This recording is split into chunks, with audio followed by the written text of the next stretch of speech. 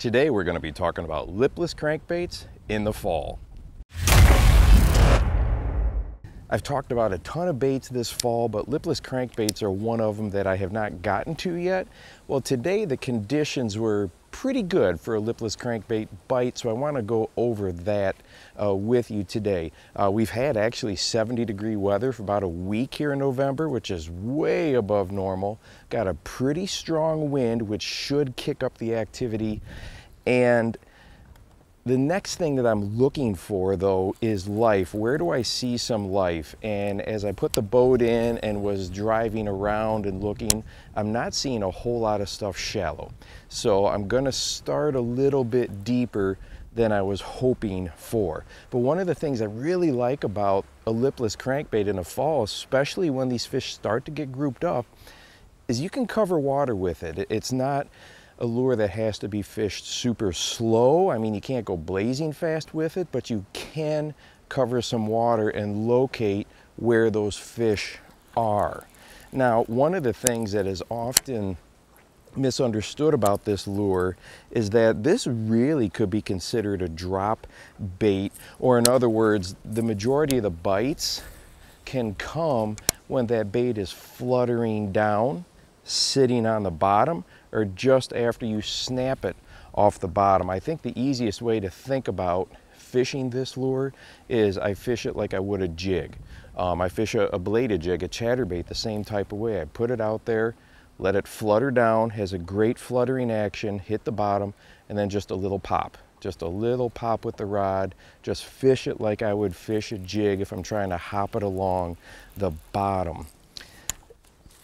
This lure obviously will work just on a steady retrieve. I've caught plenty of bass like that over the years. But when you leave it fall like this, it tends to kick in those natural feeding instincts. When bass see a bait fish that is, fluttering down to the bottom, struggling along the bottom, it gets those instincts kicked in and gets them to come investigate where maybe they wouldn't if it was just a straight type of a retrieve. And a lipless crankbait, I'm fishing a 1/4 ounce version here, but obviously they have 1/2 ounce, 3/4 ounce. You can fish some deep water pretty quickly and efficiently with it, which is nice. Now, as far as the rod here, this lake right now, the vegetation here in November is completely gone. I mean, it is wiped out and not even here. So I'm using a traditional crankbait rod, a composite rod, a graphite and fiberglass mix, and it's got the very, very soft tip to it. Now, if you've got a place where you still have some vegetation, a lot of times anglers like to go with a medium heavy power rating on more of a traditional jig rod, because when that lure grabs that grass, it got a little bit more backbone to rip it out of there. But really kind of play around with it and see what you prefer. Now, what about the retrieve? I like to think about it this way. I like to think about, let's get as many drops as possible.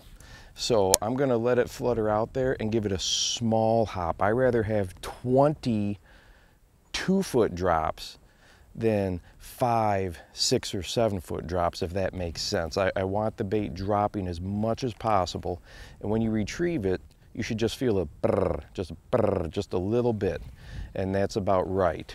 You don't want to give it a huge pull off the bottom. You're going to get fewer drops that way. Now, the strikes on this, like I said earlier, a lot of them are going to happen. You're not even going to feel them. They're going to grab it when it's dropping, or if it's sitting still on the bottom, they're going to come up and take a look at it. And if they are there looking at it, sometimes when you give it that initial twitch, that hop off the bottom, it'll make them react and they'll just grab it.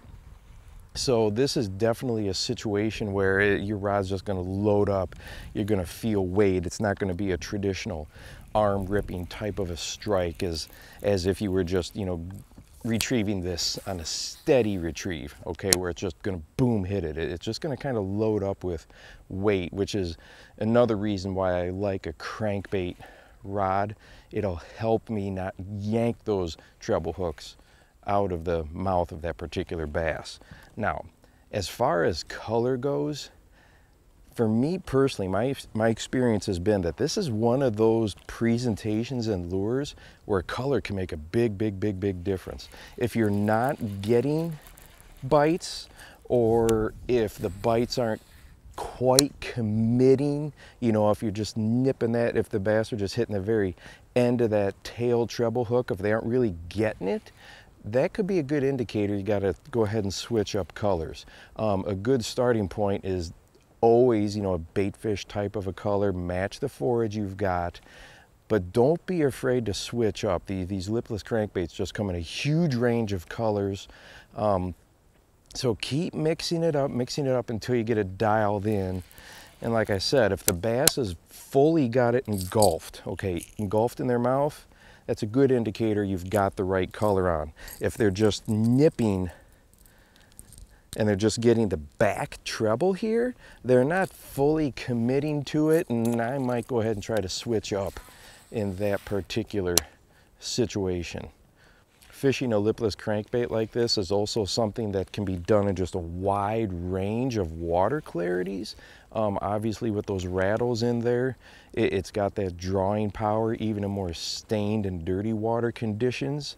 It's also important to keep in mind that this time of year, the fall, and like I said, this is getting into mid-November here in the northern part of the country, is when you catch one on this lipless crankbait, really work that area over thoroughly. The fish are starting to get in really big groups, and if you find one, if you catch one, no matter the size of it, okay, work that area over. You may have found an absolute pile of bass down there, and this is a type of a lure that'll just get that school activated, and it could be catch for a few minutes and have a great day in the fall.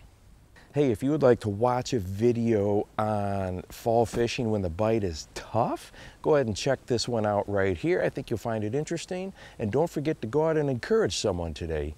You never know how you might just change their life. For the Bass Fishing Life, I'm your host, Steve Rogers.